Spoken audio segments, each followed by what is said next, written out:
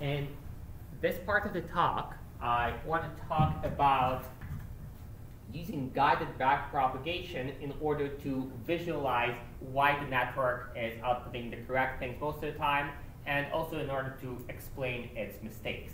So here's what guided backpropagation is. Essentially, it's a way to visualize which pixels were important for a particular output of a network. So let's say that we have a network that does object classification, has one output called cat neuron that corresponds to there being a cat in the image. So let's say that you have an image I and cat neuron is high, and what you want to do is you want to explain why it is that the cat neuron is high for this image. So one thing you could do is you could just compute the gradient of the cat neuron with respect to the input, right? So in other words, for each pixel, figure out if I change it a little bit, is it going to mess up cat neuron? Is it going to make it low, okay? Or is it really going to make it high?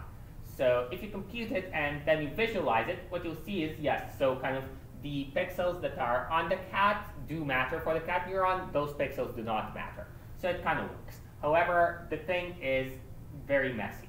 So if you use guided backpropagation, on the other hand, what you'll see is that what's important for the cat output for this particular network, this particular image, is those kind of round eyes, okay?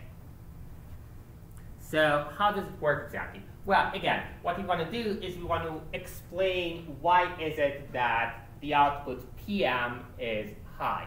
Now, instead of computing the gradient di PM by di x, what we'll do is we'll compute a modified version of that. So that version will basically compute the gradient, except it'll only take into account paths between each x and PM where all the weights are positive and all the activations are positive, so greater than 0 along the path. Any path that's not like that is just going to get ignored. That's basically guided backpropagation. Why does it work? Well, because it just propagates, essentially considers propagating positive evidence between the x and PM. So positive evidence that PM should be higher rather than mixed evidence. So what do I mean by that? So consider this pixel on the cat, where you could have like an output that's cat and output that says no cat. For example, you might say dog or something. Okay. So how does it work? So here, this pixel is part of this patch, and let's say that this patch makes the dog ear at those coordinates neuron be high.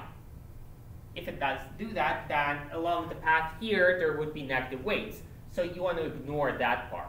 You want to just consider this part where, let's say, the path to cat from here to here is all positive weights and all activated neurons. Okay? So because you would just be adding stuff here, you would not be subtracting stuff when computing the gradient, because of course the weights here are negative and you're computing d cat by this pixel. This pixel would look, so this patch would look cleaner because you would consider that this is a cat eye, but you would not consider the fact that this kind of looks like a dog ear.